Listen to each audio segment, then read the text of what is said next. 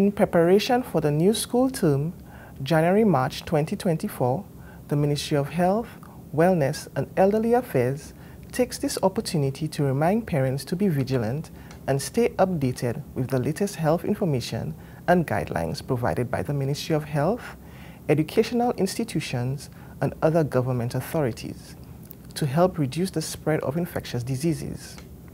Presently, we have noted an increase in gastroenteritis and respiratory cases.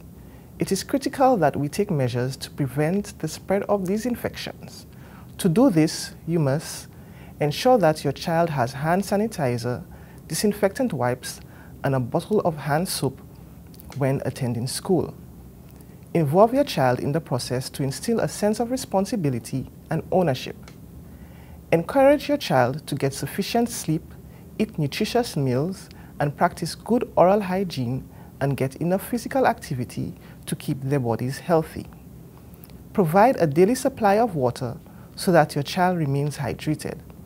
When preparing lunch bags, limit packaged snacks and sugar-sweetened beverages. Make use of seasonal fruits and vegetables to encourage healthy eating habits.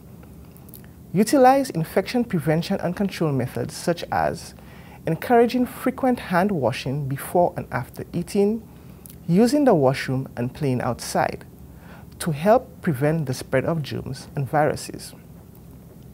Cleaning, sanitizing, and disinfecting surfaces and limit the sharing of personal belongings. Teaching your child to cough and sneeze in their elbow or into a tissue. If your child develops symptoms including coughing, runny nose, sore throat, fever, vomiting, or diarrhea, seek medical care and do not send the child to school until the symptoms have resolved. Reinforce the idea that those measures are in place to protect the health and well-being of others. Ensure that all medication provided to your child is given as prescribed and follow the advice of your medical professional.